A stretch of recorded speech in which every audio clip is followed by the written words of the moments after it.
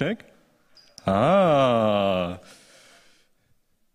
Okay, I'm proud to announce you Markus Nutzinger and sorry. I'm proud to announce you Markus Nutzinger and yes, and Rainer Poisel. I'm sorry, it's a bit late.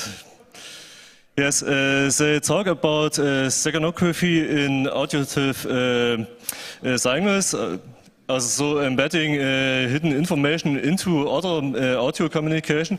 And I think this is a very interesting topic. And now give them a warm applause.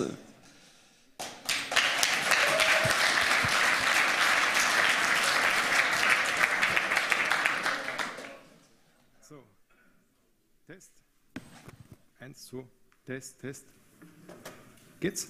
Okay. So hi everybody, thanks for coming. It's pretty late already and joining our lecture about configuring monitors for presentations. Now it's about steganography in auditive media, and we generally present the results of our research project at our University of Applied Sciences in Austria. And this presentation has been created by three guys, two of them being here. This is Markus Nutzinger and me, Rainer Poisel. Before we start the talk, I wanted to let you show hands of how many of you know the difference between steganography and cryptography. Okay, that's quite a lot.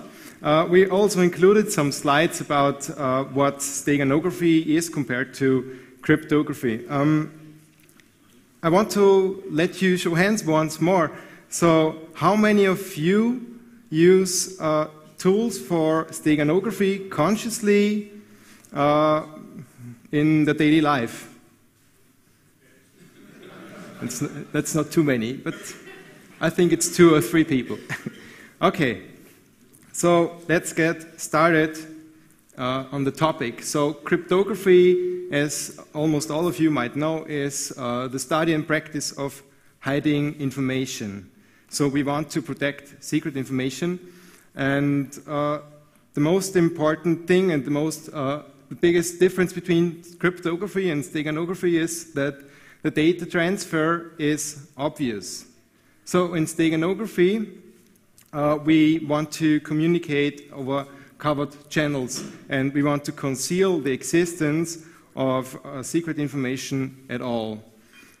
In this context, I also want to mention cryptology, and cryptology, it's almost the same as cryptography. The difference is that cryptology also includes cryptanalysis, meaning to find out if a cryptographic approach has been secure.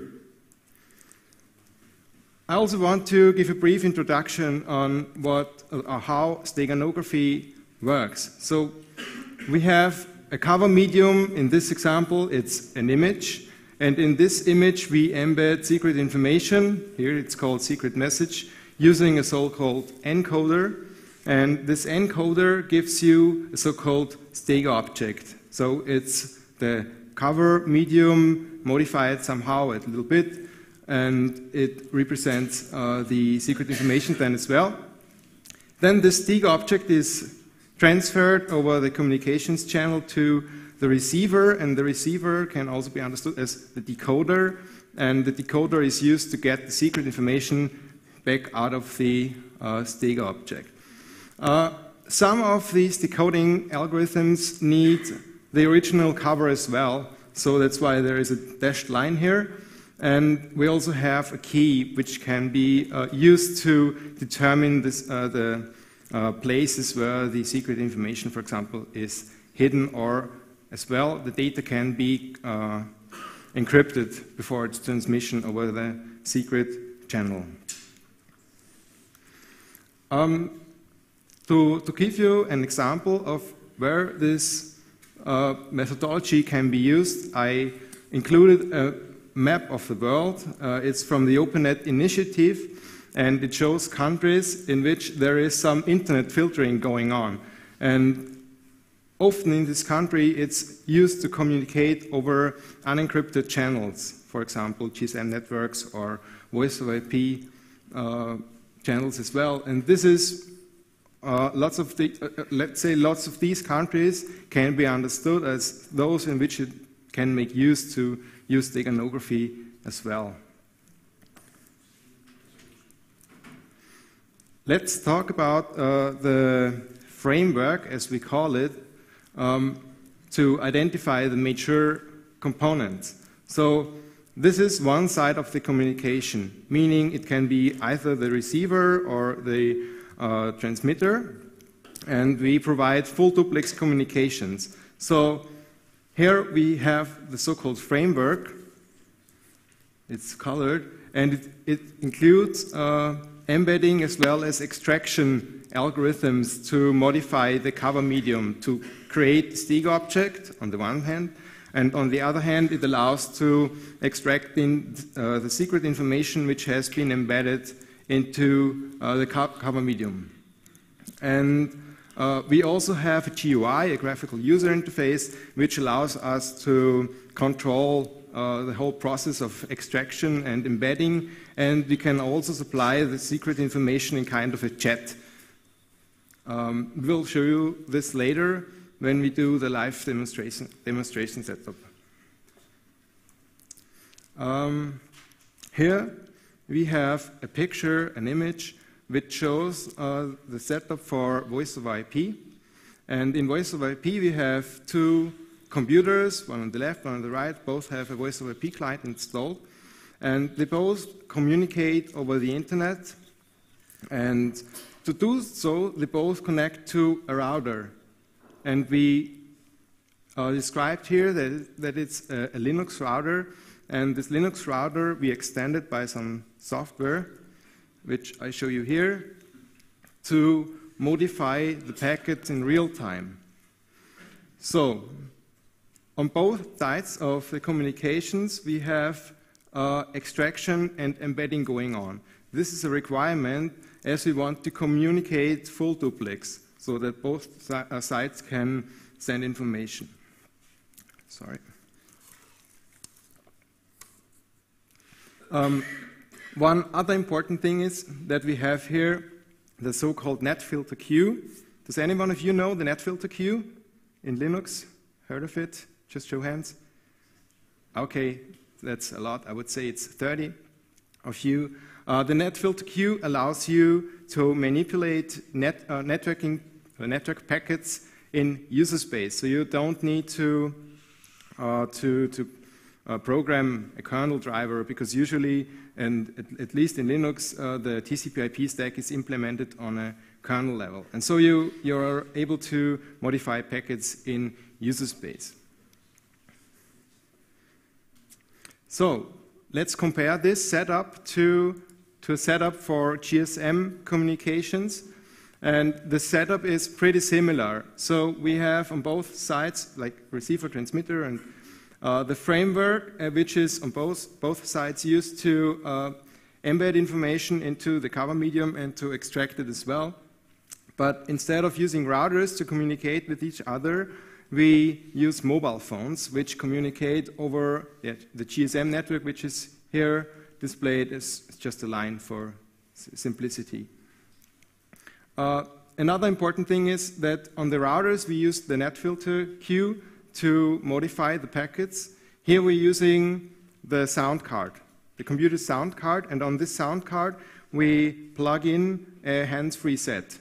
A hands-free set of the mobile phone, so we are able to modify the auditive information before it's handed over to the mobile phone, and we can also take the auditive information we get from the sender and to extract the secret data.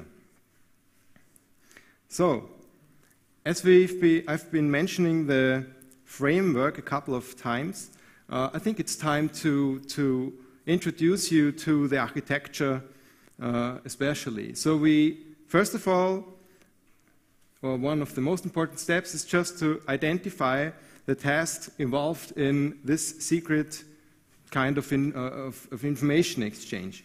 So, as mentioned before, there is the embedding going on, so we need to unify the cover medium with the secret information. And before we unify these two data streams, we need to adapt or to extend the secret information with some protocol information.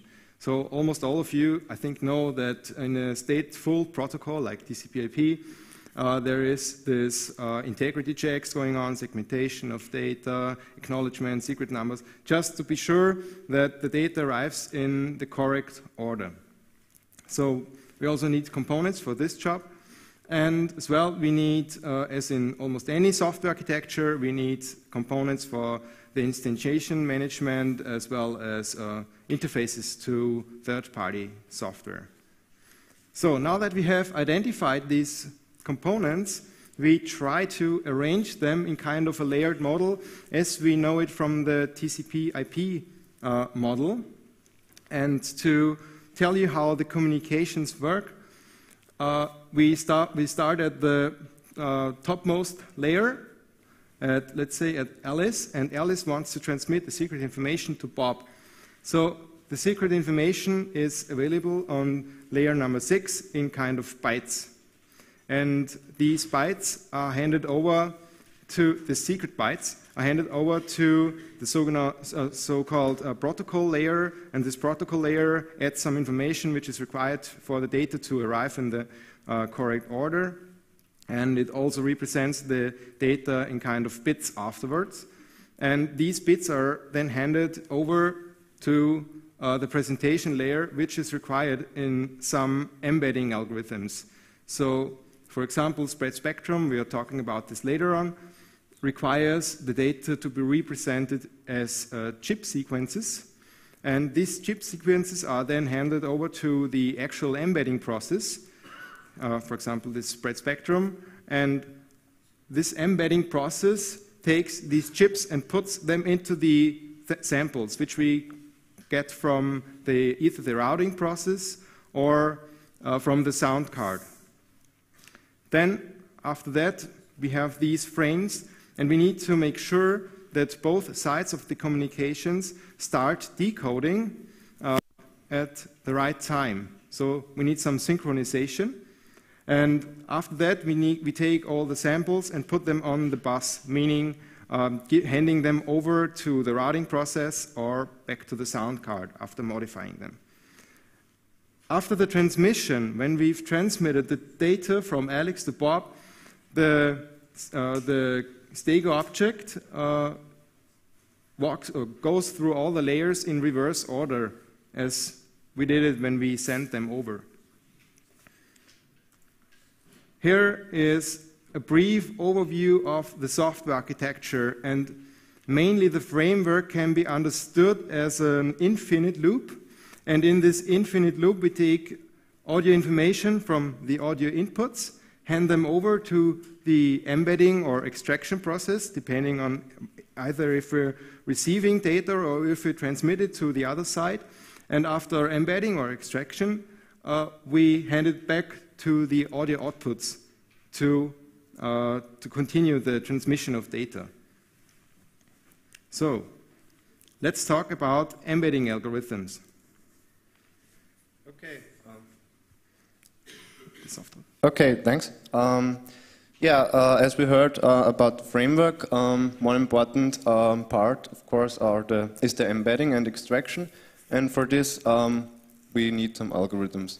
So first, we want to distinguish between two parts, the digital and the analog ones. Of course, everything is digital here, but we see the digital algorithms as those who process all the bytes or samples independently.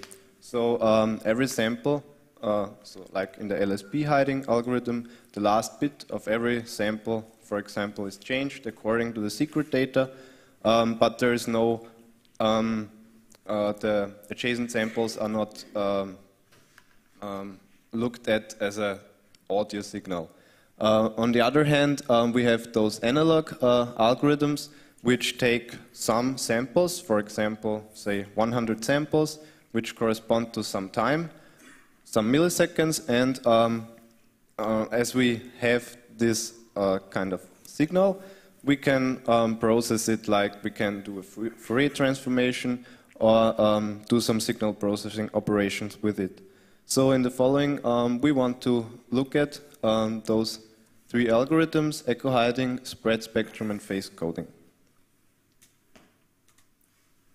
Oh yeah, first I want to make clear how do we get from the samples to this analog representation. So we have the ability in our framework to convert from some encoded audio data to the raw audio data. In our prototype, for example, we work mostly with PCM files, and we have these samples, and we do interpolation, so to get maximum precision, so increasing the sampling rate. And depending on the algorithm, so this is why we don't use LSP, because it won't work in this setup. It doesn't matter that we first interpolate, do our manipulations, and then downsample again. The algorithms still work. Okay, so echo hiding, I think it's pretty obvious how it embeds data. So it has three important parameters. There's the delay. So you define two delays, one if you want to embed a 0-bit and one if you want to embed a 1-bit. And of course, they need some spacing between them, because otherwise the receiver cannot distinguish between those two. Typical values for such delta, we used about 1 millisecond, and the delay shouldn't be too big, of course, because otherwise a listener would clearly hear some echo.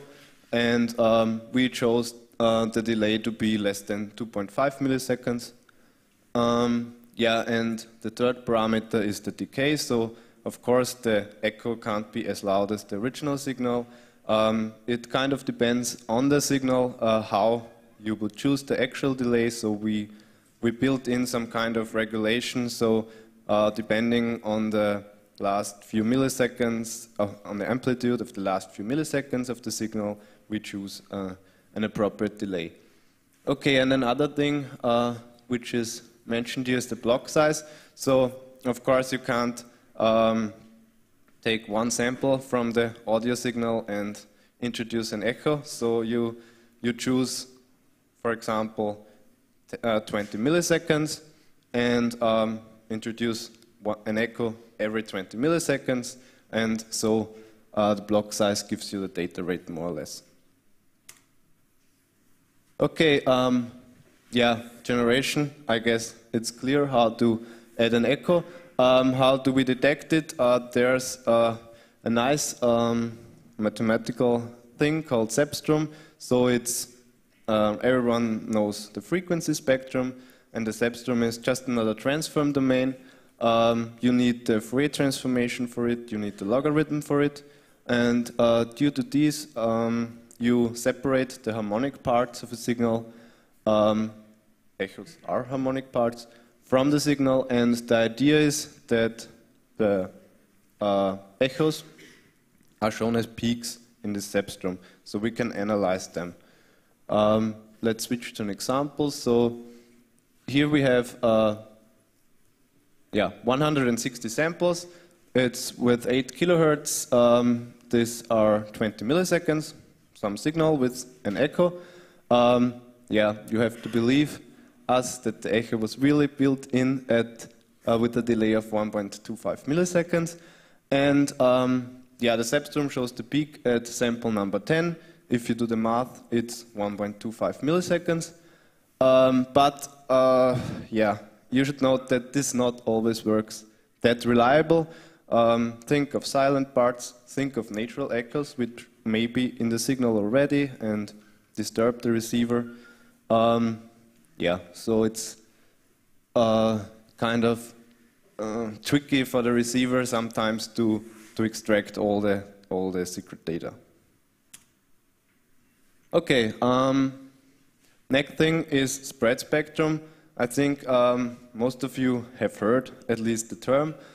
So it's used in yeah, for example, in UMTS with the CDMA mechanism.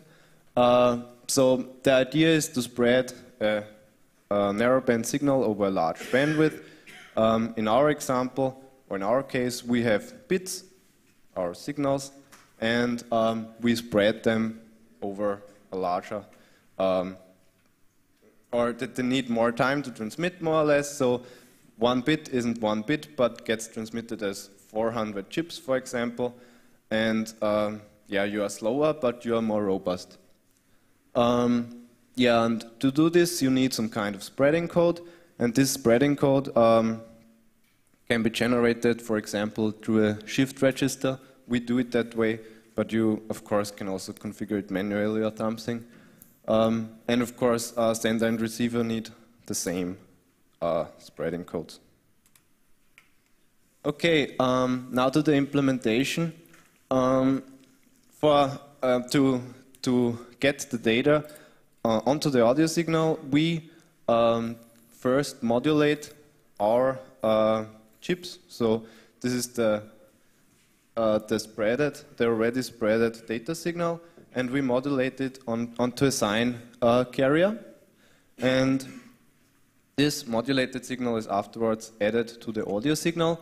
But what is interesting here is that we, or if you do it like one step after the other, you would always have to calculate the sine, and we used another approach. We calculated one sine period, one template, with very, very much sampling points, so a few thousand, and we know how long a chip, how long is the duration of one chip, so the time, and of course we know the sampling rate. So for every sample we get, we know at what time it is if you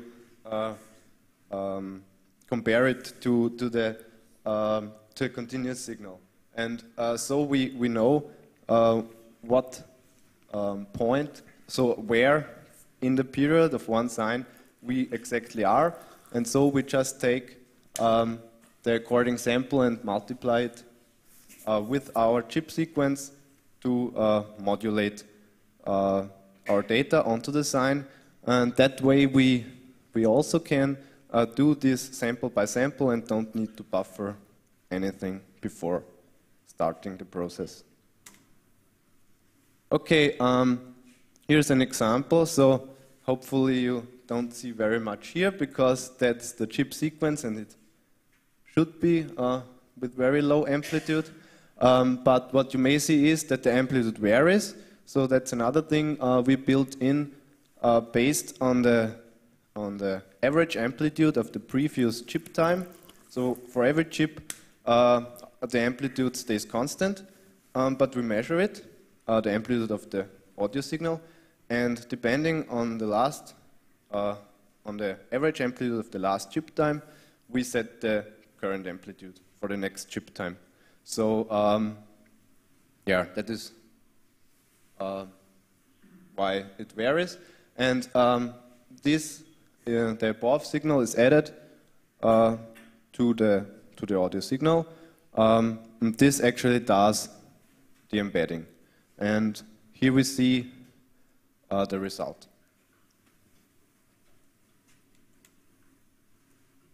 Okay, yeah, and this. So this is transmitted more or less, and the receiver gets the signal, and of course he wants to extract the data. So first thing to do, multiply with the sine, so with the carrier,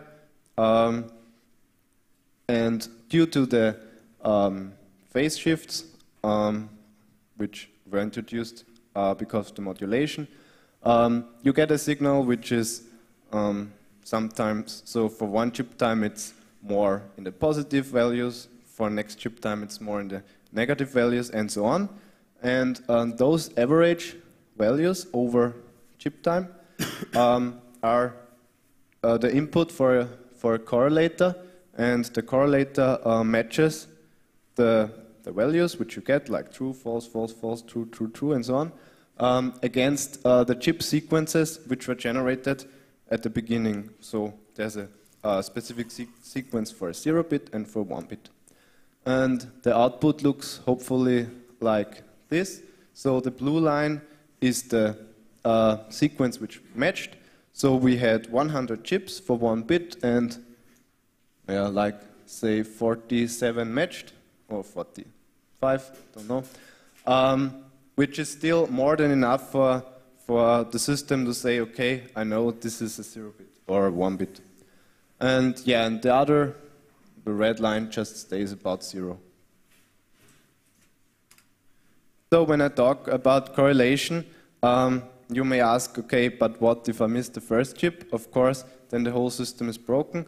You won't get any output. So big issue in this whole thing is synchronization. The receiver has to start at the correct chip, and which equals at the start of a bit. And yeah, so we have to search for this offset. And we do this.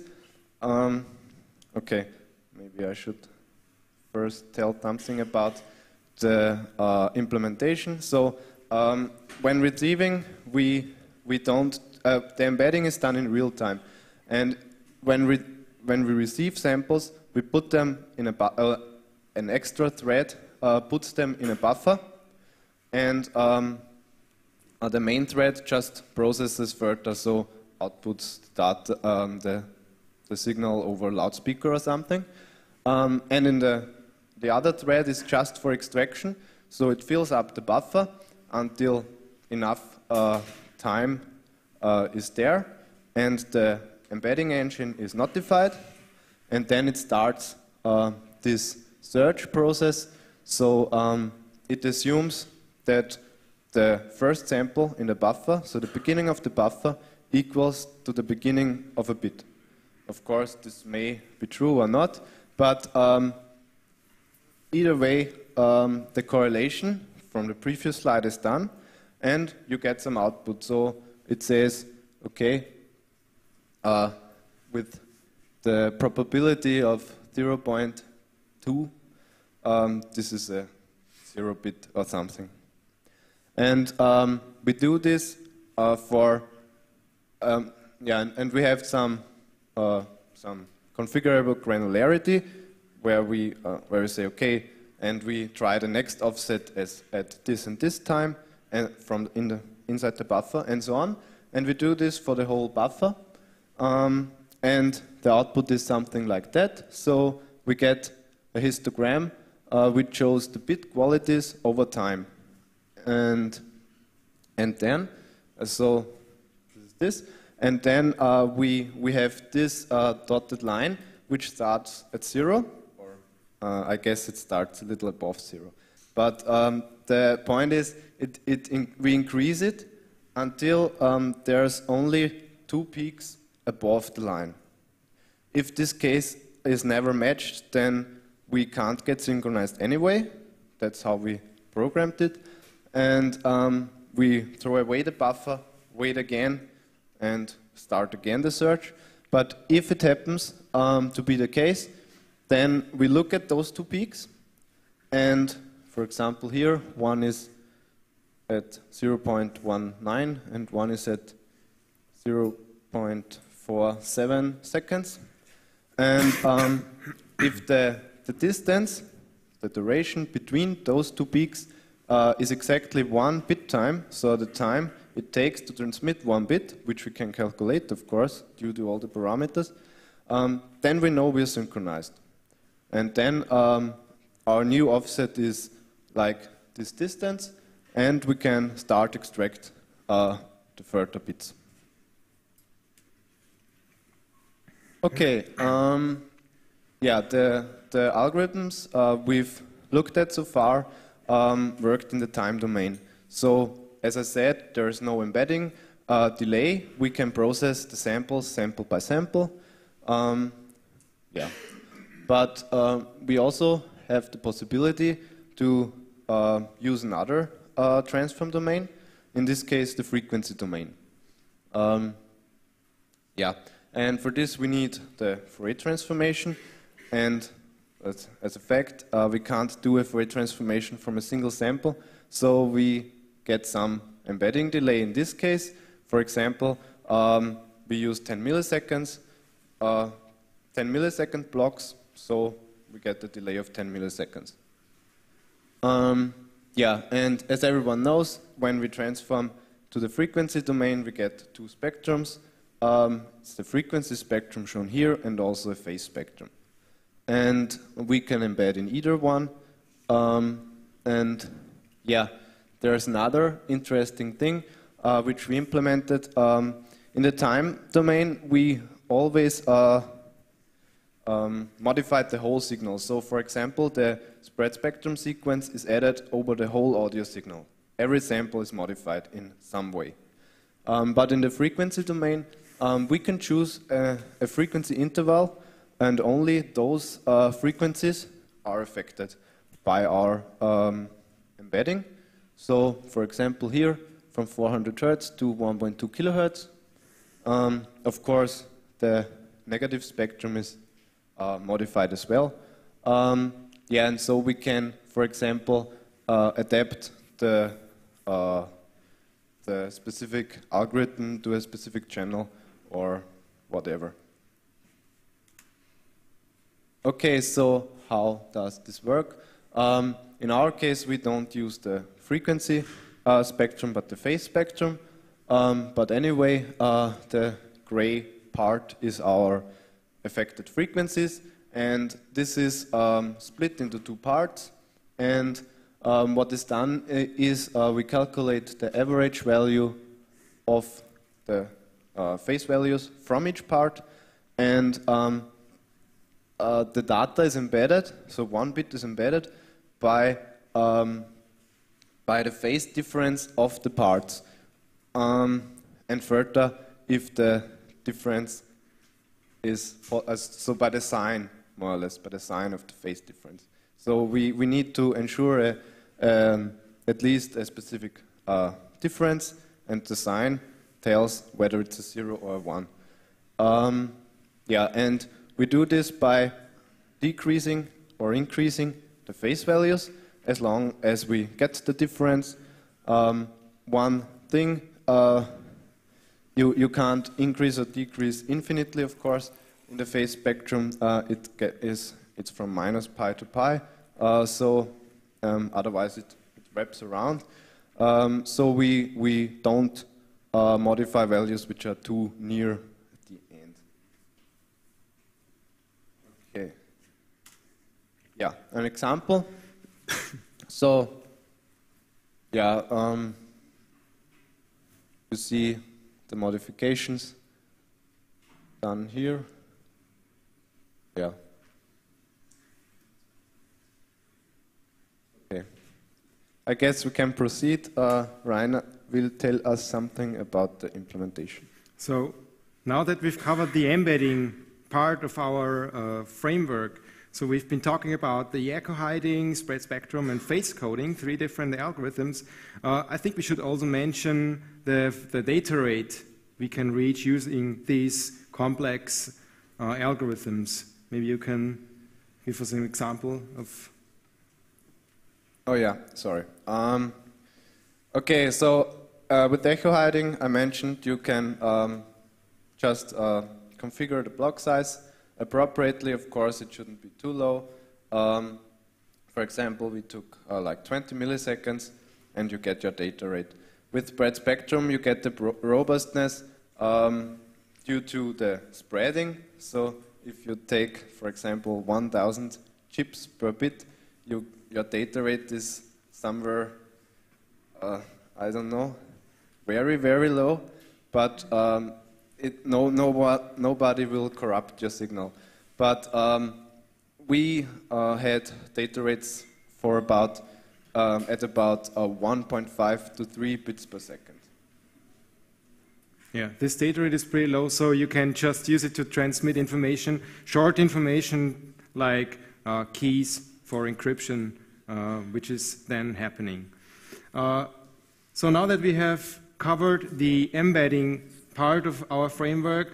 I also want to give you a brief overview of the protocol layer we are using. And the protocol layer is just used to implement something which is similar to the TCP/IP protocol. So the secret data is extended by like sequence numbers or the exchange of acknowledgements, so that we can make sure that the data, the secret data, arrives in the correct order, which is pretty important because if you think of transmitting encrypted data, it's very important for every bit to be correct, because if you have an encrypted block and just a single bit flips, everything is blown up and you can't use it anymore.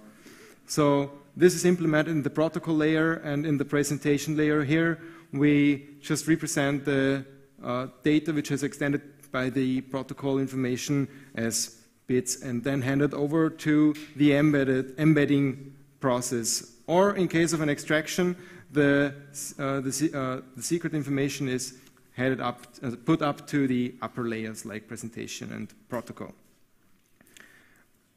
So to test the embedding algorithms, we also implemented some parts more, and we call them defense parts. And these defense parts let us introduce some noise on the transmission channel, like noise, like real noise, as you may know it. It's just a random signal with a low amplitude, and we add this to the Stega object.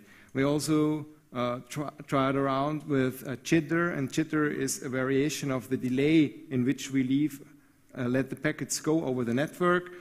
Frequency shifting means to put up the tones, like in semitones, so very low frequencies.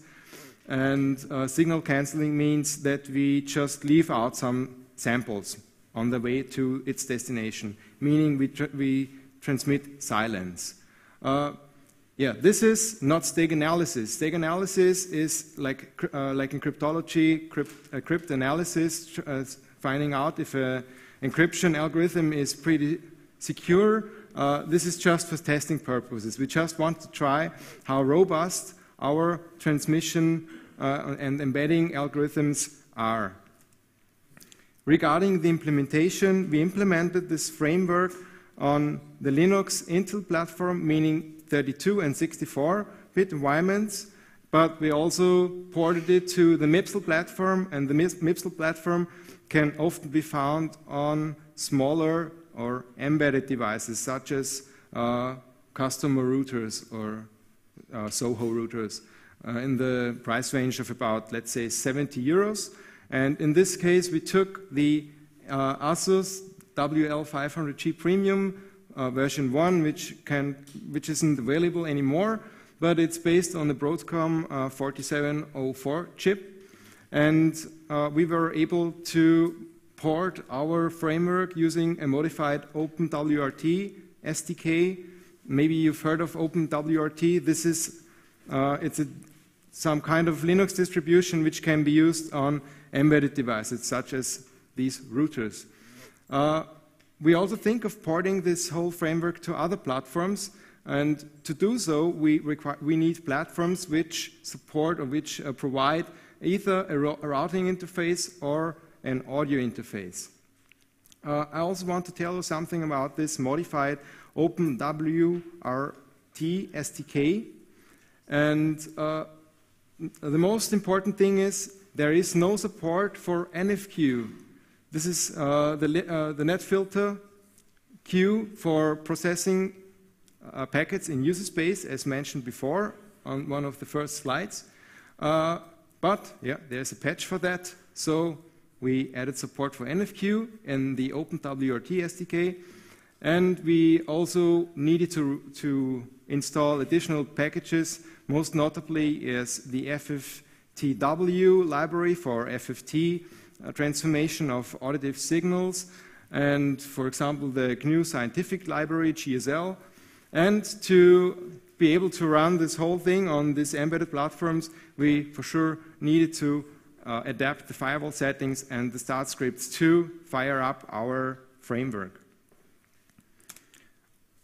So we also think of porting this framework to smartphones, And I think this is the most interesting feature. If you port this to smartphones, and if you are able to attach to the raw voice data, meaning the sound card of the smartphone, you would be able to communicate with steganography over a GSM network, meaning you have your steganographic tool with you in your pocket all the time.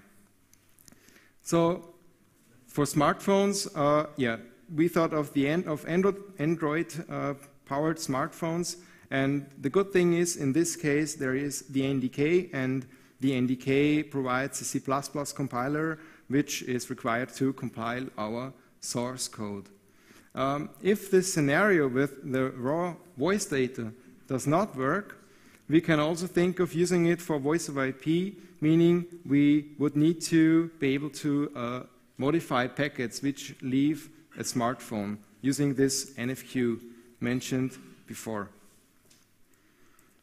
Now to bring our presentation to an end, we prepared a demonstration setup, and this demonstration setup is, in my opinion, pretty complex. So we have 3 computers, and 2 of them are virtual machines. One is called Alice, the other one is called Bob. And on each of these 3 machines, there is both the framework as well as the GUI running. So you might ask, what's the purpose of the 3rd machine? So the 3rd machine is this laptop itself, so it's the host.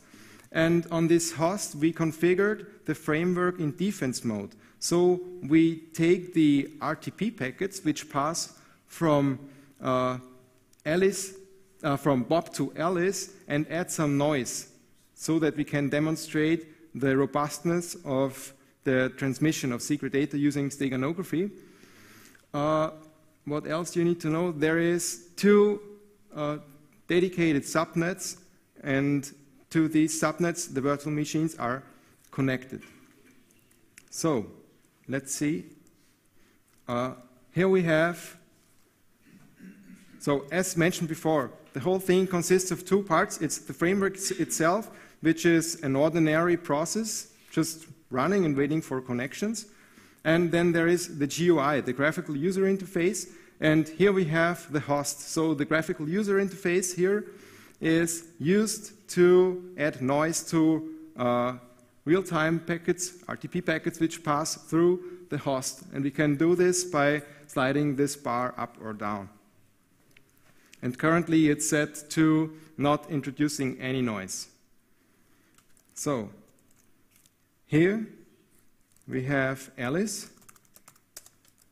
This is the Alice computer, virtual machine. And on this Alice computer, we have the framework and the GUI, as well as a voice over IP client. And we decided to use Ekiga, which you might know.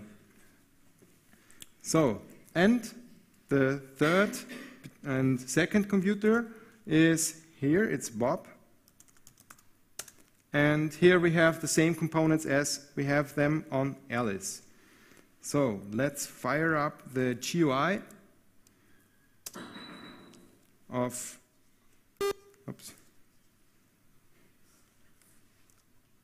our project. Here we have a terminal on which we start the framework, this process, and now it's waiting for our GUI to connect to it. So we connect, and to see if it really works, we implemented some comments, so we can request the configuration of the framework, for example. And to start the whole thing, we send it a start command. So now we have set up the first virtual machine, meaning this is Bob. So now we have the framework running, we have the GUI connected to it, there is the voice over IP client waiting for connections because it's Alice calling Bob. And so we just need to do the same thing on Alice computer. So we start the GUI here as well. Here we start the framework. So it's waiting for connections from the GUI. We connect to it. and we just send it the start command immediately. Yeah, it's now waiting for RTP packets to pass through. So, to do so, we start Ikiga, the voice over IP phone, and we call Bob through the host computer. So it's the two virtual machines communicating over voice over IP. So, and now before I hook up, we introduced some WAV file, so that you can hear something in which we embed the information.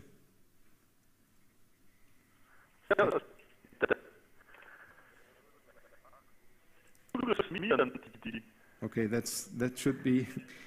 That's embarrassing. No, actually, no, sorry.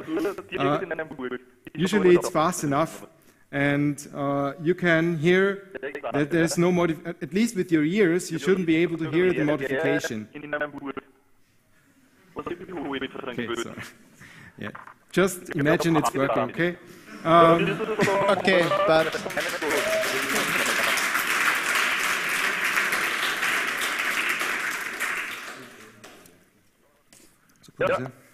Okay, but sorry.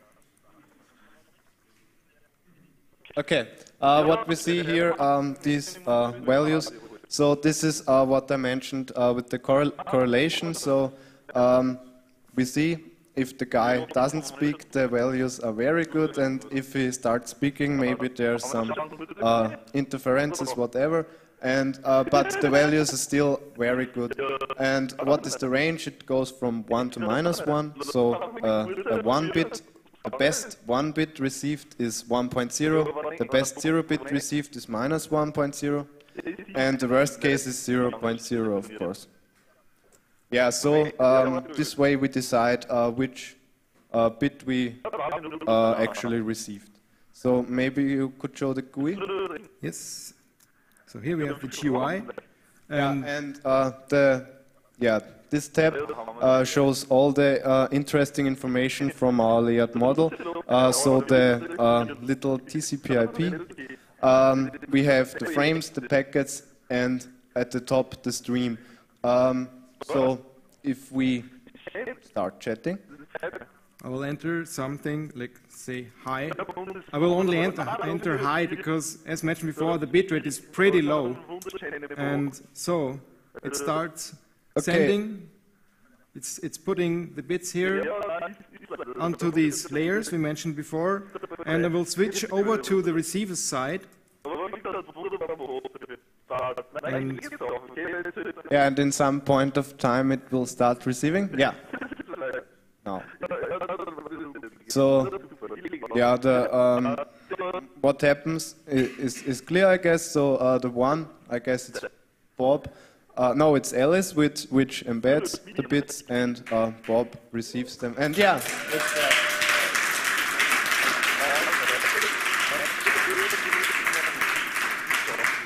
defense. So, as mentioned before, we also have the defense, which allows us to put some noise into the packets. So if I put up the slider, maybe you can hear the noise. Okay, so now we kind of disturb the channel, and what we see, the values which I mentioned before go down by some factor. Yeah, it's when you turn on the noise to 100%, of course, the values will be very bad. In this case, it's still okay. It's still more than enough to decide what bit we extract. Okay. So I will stop this.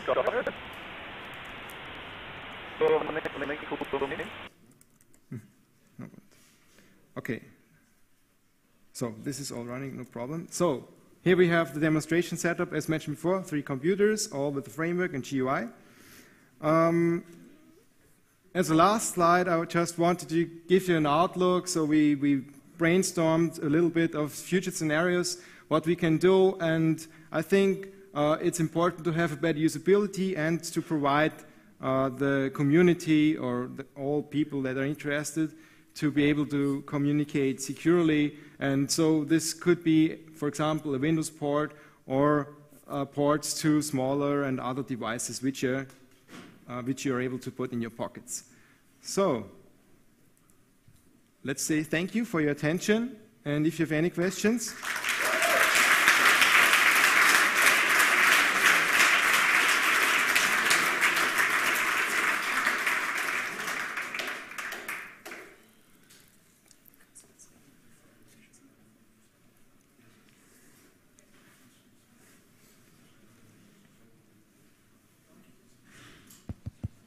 Okay, there's one question from the peace missions.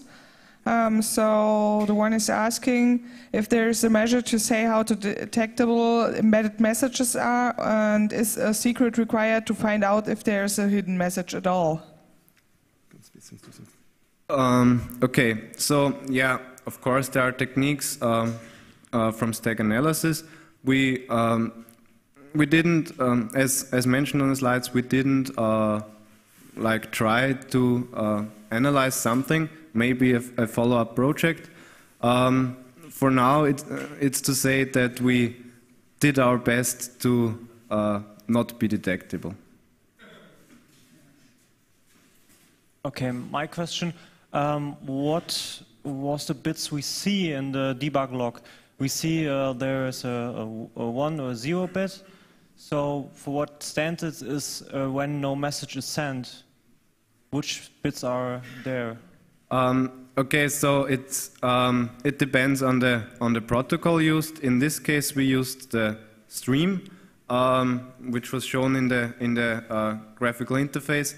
And if there's no data, so no chatting in this case, then it just sends acknowledgements, just for testing. Okay, then another question from Peace Missions. So the one is asking for a link to the project and if this is available in open source. We are currently trying to make it open source. Now, it's open source, but we are just working to setting all up, meaning a project page, and we also need to talk to the project partners because it's a funded project, and to find out how we can do it best to make it available for the community. Yeah, and I had some nostalgic feelings during your presentation, because tomorrow, 16 years ago, the 29th of December 1994, I saw a very similar presentation at the Chaos Communication Congress by, at that time, student Andreas Fitzmann, and he built a system where you had a video chat and you could chat with your keyboard at the same time and transfer information. And just out of mere interest, did you have access to that project? Not exactly to this one. There are related projects, for sure. For example, there is this famous paper called Techniques of Data Hiding, and almost all embedding algorithms that we implemented are based on this paper, for example. It's like a reference paper, but it was a requirement for us to implement something new. So we implemented new algorithms which combined these algorithms as present before. But no, to this project, I didn't know about it, to be honest. May I add something here? We didn't know about it, yeah. But one thing, most projects out there still use LSB hiding. Also, there are very much papers on the stack analysis, but most focus on LSB hiding. So in our case, we really wanted to focus on other algorithms. I don't know what Mr. Fitzmann used back then, but chances are that he also used or implemented the whole stuff with LSB hiding. And the main problem with LSB is that it's not really robust. If you do, for example, a conversion between formats, let's say from WAV to MP3, or the worst case is if you convert the data to GSM, to the GSM codecs, then there's no chance for LSB algorithms to survive that. And this is absolutely the case here. So we definitely want to, for our data to survive this media conversions. Okay, the last one is via Twitter. They like your slides and they ask if you're going to publish them. Yes, we do. Yeah, okay, sorry. No. Yeah, I guess they're still, they're actually in the pentapath. I don't know if it's the latest version, but we'll upload them in 7 minutes. So yeah, they're available. If I understood that right, the three embedding techniques should not interfere with each other. So is it possible to combine them to yield higher data rates or add robustness? Good question. There is the possibility, of course. One problem you may get is the more you embed into the audio signal, so the higher the modifications, or the more, and the easier it is to be detectable, or at least to distort the quality of the audio signal. But yeah, I guess it's possible. So, I don't see any other questions in the audience. So, I want to thank you for your very interesting talk. Yeah. Thanks for the audience. Thank you.